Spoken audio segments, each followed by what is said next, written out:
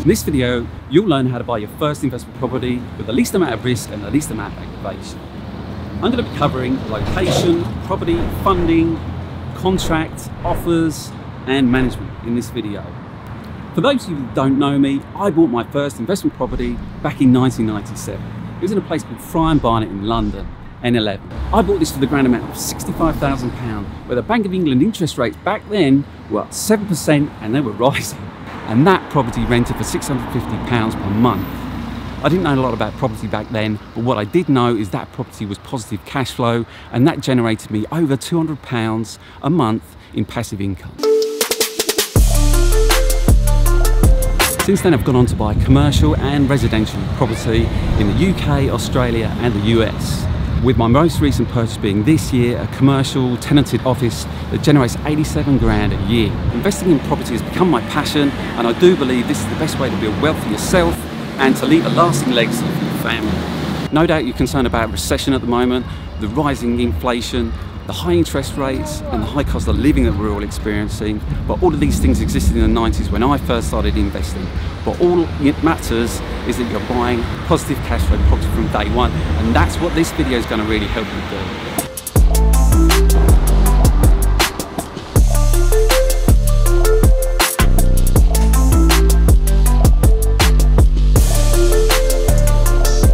The first thing you need to do is to become an area expert. Buying in an area that you don't know much about is pretty risky, and it can be a costly mistake, as this can severely derail your ability to grow your own property portfolio.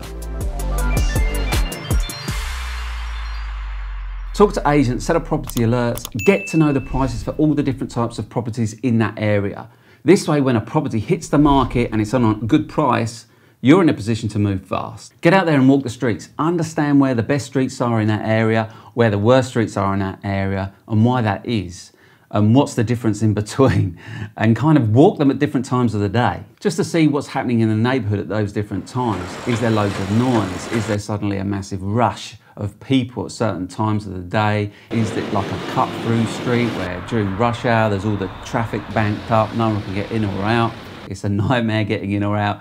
Parking's really difficult at certain times of the day. It's good to know these types of things. You're not going to get this just by looking at street maps or potentially talking to an agent. You need to actually get out there, walk the streets and do this type of thing for yourself. But you put the hard work in now, you'll get rewarded for it later, because when a property comes up in that particular street or those streets that you've identified, you can move fast. I recommend going and at least talking to 3 different agents in the particular area that you've identified that you kind of like to invest in. We want to be doing this so we get a diverse set of opinions. We don't just want to get one person's opinion, because they might have only been in that area for a short amount of time.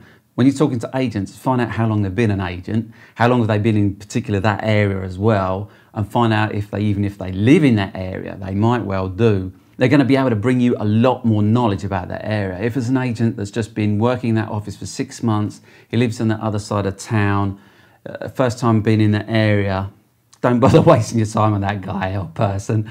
You want to be talking to someone else that's been there for a long time, and knows the area well, been an agent in that particular location for a long time, ideally. When we're thinking of properties, we're also thinking of tenants. So we need to be thinking about our tenant profile when we're looking at buying a property. What type of tenant's going to go into this type of property? Because if it's a 3-bed house, is it going to be going to families? If it's a 3-bed house in certain areas, could it be a HMO? It could be going to young sharers, or it could be going to students or nurses. Depends on the area. Or if it's an owner-occupied area that's great for families, it's got a playground nearby and it's got great schools nearby, it's in certain catchment areas, then that property would appeal more to families rather than, say, students. So this is what you're trying to do at this stage, is build up that tenant profile and build up the type of property that you want to be buying based on what's the most in demand for that area. Is it more student focused? Is it more family focused? What's in the demand? Where can you generate the most amount of rent? And this is the type of questions you'll be talking to the agents, and go and talk to some of the neighbours in the area as well and say, what's it like on this street? Do you enjoy living here? How long have you lived here? Ask these questions of the neighbours. Don't be afraid. Someone's out gardening, just go up to them and say, hey, I'm thinking of buying in this area. What do you think of it? How long have you been here? When you're walking the streets, the more you do it, the more you'll start to recognise owner-occupied properties versus tenant properties. What you'll find is that owner-occupied properties are all neatly gardened, they're all looked after, they're all weeded. You go to tenant properties and you'll find that they're not looked after as much. There's weeds, the hedges are overgrown, the grass hasn't been cut for weeks. And this is just the nature of the tenants versus owner-occupiers. Tenants don't care about as much for the property, they're just living there to live there. Whereas the owner-occupiers take pride in their house, they've invested in their house, the house is worth something to them, they're going to look after it and maintain it over the period of time that they're living there. And this type of information can then help you determine whether you want to invest in that particular area, because there might be more tenants than you care to buy in that area, because every house in that area looks like it's not being looked after. So do you want to buy in that same area? If you're in a street where every house is looked after, you buy an owner-occupied house, but you're going to rent it out to a family and hope that they're going to look after it the same way everyone else is in the street, more than likely they will do, and that's because they're potentially going to be there in the long term, especially like young kids. It might be that they want to go to school in the area, which will then tie them to that particular area so they can keep going to that school. And they'll likely be there for more than just 12 months. Student properties, you've got high attrition, there's a turnover all the time, but if it's in a good demand area, then you're always going to rent it because there's maybe more demand than there is supply. Another key thing when you're looking at areas is the crime rate. Now you can easily go and research this just on Google, put in crime rate and put in the local area, and then you can look at all the different crimes that have been committed within that area. And then you might be able to narrow down as to particular which streets have got worse types of crime than other types of crime. And this can really help you drill down to say, okay, that area I don't want to be in. I want to be in this area where there's less types of stuff. You can even go and look at the local police website and they may give you extra information about the types of crime that's happening, the types of streets it's happening on, what's been happening in the area, crime related. You also want to be looking at the schools. How well are the schools performing? Are they good? Are they outstanding? Which streets are in catchment areas for, say, the outstanding schools? It's a key consideration if you're looking for like the 3-bed family home. If you can buy in the catchment areas for those, they're always going to be in demand. Once you've decided on an area and a likely tenant profile, you can then narrow it down to the type of property that you want to buy. This is also going to be driven by your budget, but this is also going to be driven by your understanding of the area and the type of tenant that you want to rent to, because there's more demand for that type of tenant maybe, or you can get a better return for that type of tenant. One particular consideration is if you're going to be renting to sharers, you may need to get a HMO license, so housing multiple occupancy license. This is the case for anything with 5 people or more that are unrelated, where they're sharing toilets, bathrooms and kitchens, and it's a potential for people where for properties where there's more than 3 people in that particular property. You can go and check this online at the local council website as to whether you actually need a HMO license for 3 or more people in your property that are unrelated. In parallel to all of this, you need to be saving some money because you need to get together your deposit. One way to do this is obviously to save your salary, but don't just save it and put it in the bank. Potentially, depending on your attitude to risk, is you take that money and you invest it into stocks or crypto even to generate an additional return on that money while you're trying to build that up. And this way you might be able to build it up a bit quicker. You might be able to get a 10% return over the time that you're saving that money and investing that money. Potentially risky if you're doing it in crypto, it's very volatile. In certain stocks like index funds, like the S&P 500 is something that's quite safe.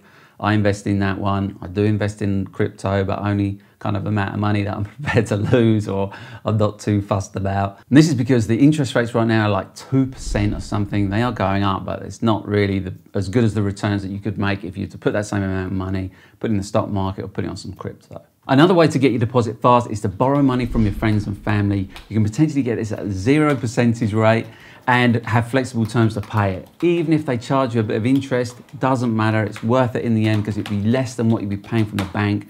Plus you get flexible terms, no doubt. They're not going to hold you to it if you miss a payment or if you're late.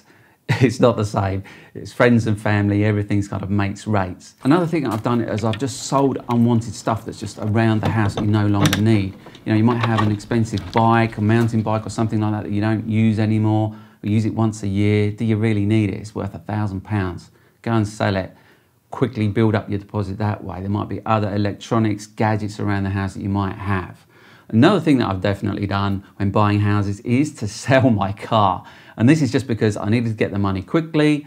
That way you can get 10, 20 grand, depending on how much your car's worth, quickly to buy your house, get your deposit done, and then you just buy a smaller car, less expensive car if you really still need a car, and that way you can get your deposit built up quite fast. To get started with your first investment property, you're going to need, I would say, at least £30,000.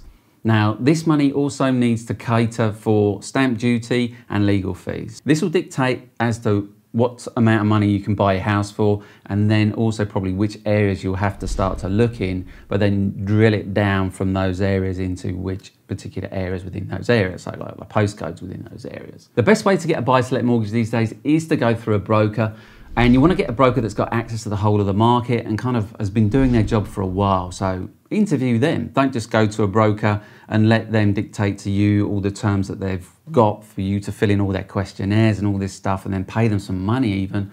You can get brokers where you don't need to pay them any money. And I'd push back on any broker that tries to charge you money and keep looking.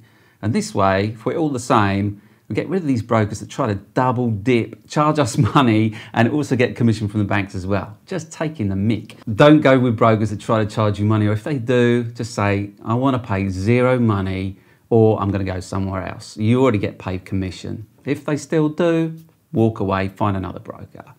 Yeah, that's what I've done lots of times. So find a broker that's got whole of the market, doesn't charge you any commission, and knows their stuff. Been doing it for a few years, not someone that's just wet behind their ears, just done it 6 months ago, you know, kind of thinks they know it. You got to interview them, find out what their history is, how many transactions they've done in the last 12 months. When was the last time they did a transaction similar to what you're trying to achieve, and what's the chances based on your scenario that they can get you a loan?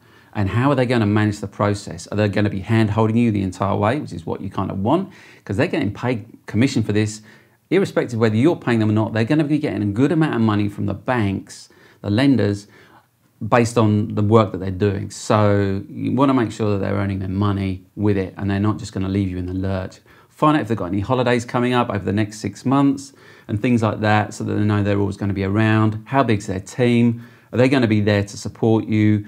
Who else is their backup? What's the escalation point if you're not happy with them? All that type of stuff.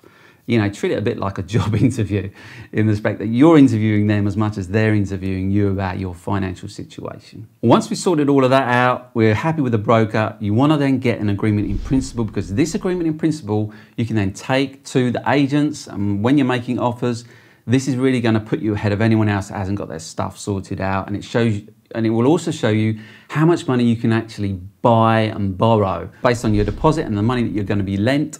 You can then buy that type of property, factor in the stamp duty, factor in any legal costs, any bank fees that you've got to pay, any valuations that you might have to pay for as well, in all of that encompassing amount of money that you need to think about for buying your first investment property.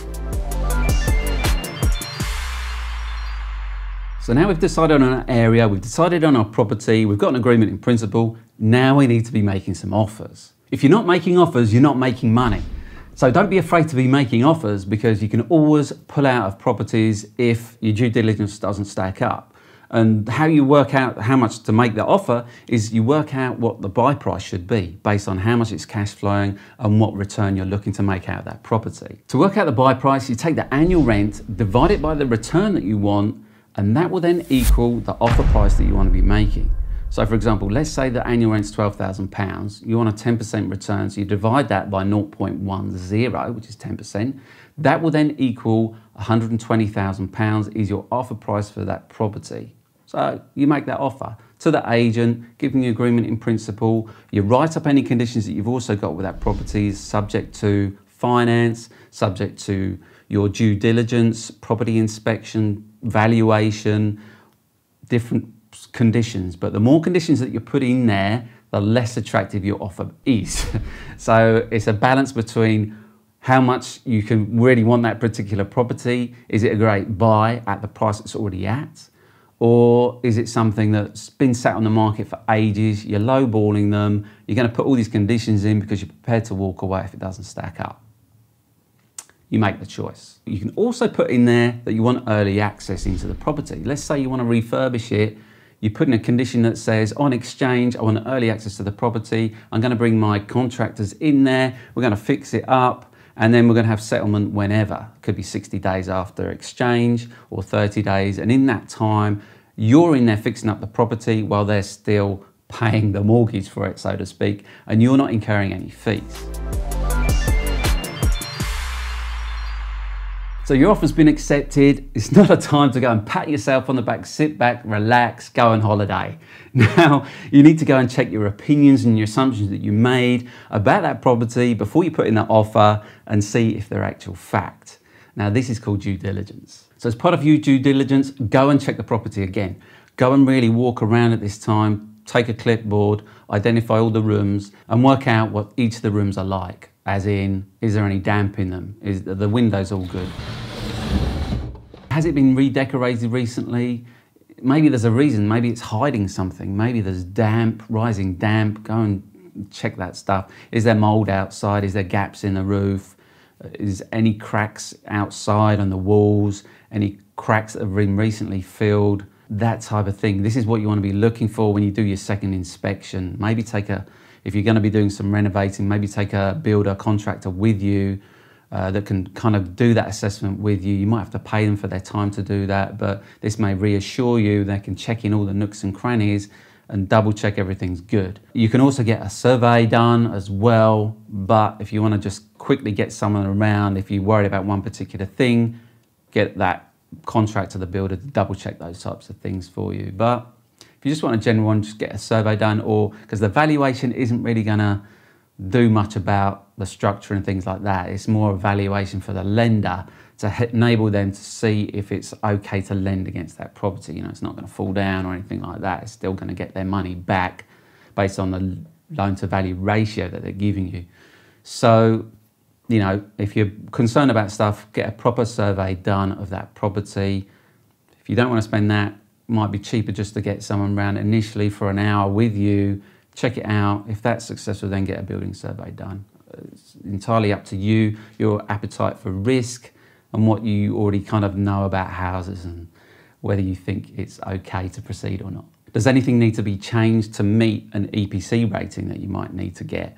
At the moment, the lowest EPC rating to rent a property is E. That's going to be changing in 2025 to C. And that's just on new tenancies. So on pre-existing tenancies, you're going to need to have an EPC rating of C for those by 2028. But essentially work towards 2025 for any new tenancies, especially if you're buying a property untenanted, you're going to be needing an EPC C rating in 2025. So it's a couple of years away yet. You need to be thinking about that, budget that amount of cost to make those changes to fix that property up, and think about that when you're making your offer. And you can put that as the reasoning why you're making your offer the way it is, because these things all need to be fixed to meet what you're trying to achieve with a property, to meet that EPC rating that's just around the corner maybe. But before you go to exchange, make sure the lender is happy with everything, because if you're getting a buy-to-let mortgage, you want to make sure that that lender is good to go and has got the money available for you. The valuation is valued up okay, everything's come fine with the house, you know, everything that they needed for their terms and conditions for them lending you the money. Make sure that's all satisfied before you exchange, which your solicitor should be checking this for you anyway, but be mindful that you need to be making sure everything's good to go before you exchange and then move into settlement. So once you're happy with your due diligence and everything's set up, you can then move into exchanging contracts with the seller on that particular property. This usually happens in two steps. So you exchange and then you've got a settlement date. It can happen that you exchange and you settle on the same day. I've done this before. It's the kind of solicitors prefer a little bit of a gap just because they've got maybe multiple things that they're trying to organise. So the settlement date is identified when you exchange contracts, and at that point you can then work out what you want to do, how far you want that to be out. It's negotiated with the seller. It's entirely up to you when you make that settlement date. Once you own the property, you've got a couple of options. It may be that it's already tenanted and you want to keep the tenant in place, or if it's vacant, you might want to refurbish it. Or it might be that you're happy with it as is and you're just going to rent it out because it's owner occupied and therefore you've got to wait for them to get out until you can rent it out. To find a good tenant, you can do this yourself or you can get a property manager. Now, if this is your first investment property, I recommend that you get a property manager in place to do it for you. I did it that way and then I took on and managed properties myself, and then I decided against that and put property managers in place going forward. Now, it depends on your appetite for aggravation, how much potential money you might be saving. It just depends, you know, how you value your time, how close the property is, all those types of things. Definitely your first one, I would get a property manager there just because you want to understand how it should work.